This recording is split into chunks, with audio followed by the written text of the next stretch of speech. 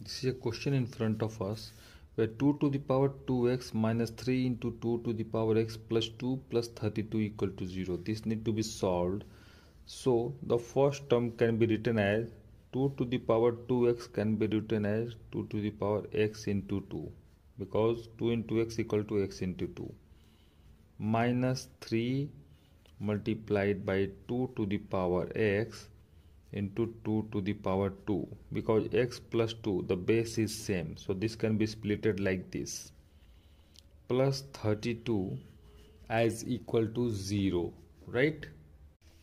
Here you can see 2 to the power x is coming repeatedly, okay, and this is carrying the variable, so that's why let us assume that 2 to the power x as equal to t.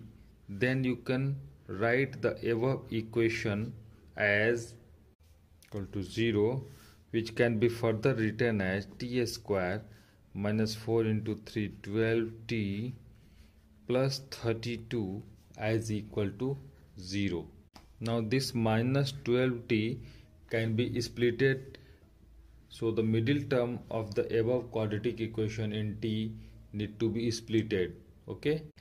So it can be splitted as minus 8t and minus 4t, so that when you multiply this minus 8t with minus 4t, you will get the product of the first and last. You can see 32 into t square will be equal to 32t square, and minus 4t into minus 8t will be equal to 32t square.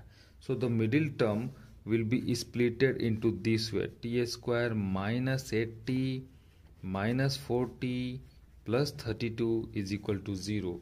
Now just make a pair of two terms from the beginning and two terms from the last. T as common from the first two, it will be like this, and when minus 4 will be taken as common, it will be t minus 8. Now you can see t minus 8 and t minus 8 is common into both the terms. So what we will do, we will bring out t minus 8 and we are left with this t minus 4, right, as equal to 0. So when we equate t minus 8 equal to 0 and t minus 4 as equal to 0, the first one will give you t is equal to 8 and the second one will give you t is equal to 4. 8 can be written as 2 to the power 3 and basically t is 2 to the power x. So this will give you x equal to 3, from below x equal to 2. So in this way the value of x is 2 and 3 for the